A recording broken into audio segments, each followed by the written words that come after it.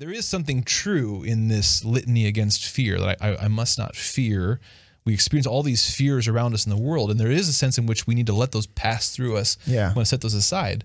But what we replace them with is the one fear that casts out fear, and that is a proper fear of the Almighty God. Interesting. So the idea that the fear is the mind killer, like I think just kind of practically, the first time I read that, just experientially, I was like, oh, that seems true to me. Like fear does kind of kill your mind, kind of paralyzes you. Yeah, the flight or freeze response. Yeah, right? and it makes you misinterpret other people's actions, what other people say. You know, this one little thing happens, and if you fear that, well, these people don't like me, and you know, then all of a sudden you misinterpret all these things that are going on. You don't do things that you're supposed to because you're too afraid of failing, or you do lots of other things that you shouldn't be doing because you're afraid of what happens if you don't do these things. We can become these kind of control freaks that try to micromanage every little thing in our life and every person in our life. Yeah.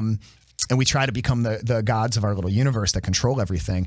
So it just experientially, that idea that fear is the mind killer, and we have to let it pass through us. And how often in the scriptures does it say, "Do not fear"? I heard somebody say that, you know, in the scriptures it says to be not afraid in one way or another, one phrasing or another, 365 times. Yeah. Now, I haven't counted it. I don't know if it's exactly 365, but the message is like you could go through the Bible, and for every day of the year, God has a message that is be not afraid, be not afraid, be not afraid. And there's, you know, that famous Catholic hymn from the 70s, "Be not afraid." Like, you know, as cheesy as we may think that is, like that is absolutely a message. That was what John Paul II said in his first speech as Pope. He said, "Be not afraid," because there's so much to be afraid of. And Christ commands us not to worry. He commands us not to have anxiety. That's so weird. I mean, like in some sense, some of his exhortation to not be afraid, to not fear, to not worry about tomorrow are some of his strongest exhortations to us. St. Augustine's definition of virtue that Aquinas references and affirms is, you know, virtues are these good qualities of the mind that lead us to righteous action, something like that.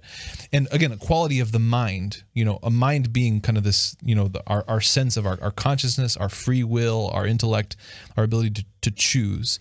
And fear or emotions are not bad. They're part of who we are, but they can't be what drives the cart. Right. You know, to use the Greek image. They can't be what drives the chariot. They're the horses. Yeah. They give us power. They give us movement. They're to be integrated, but they can't drive the chariot. Yeah.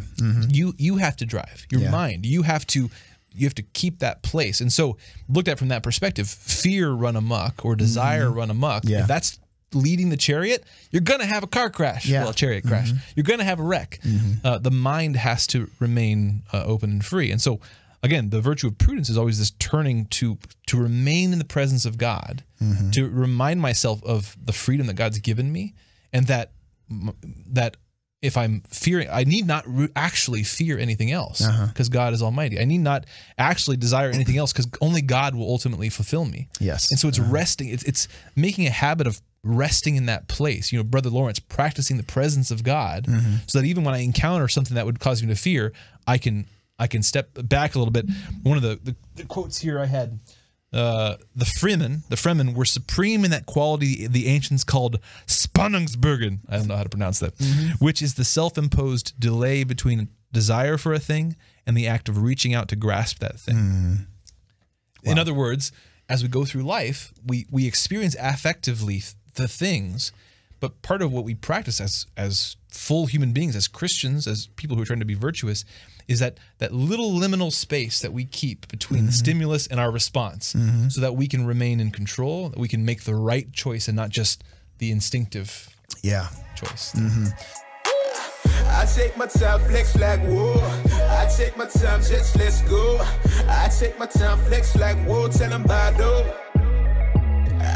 I take my time, flex like whoa. I take my time, just let's go. I take my time, flex like whoa. Tell them bado. It's like this though.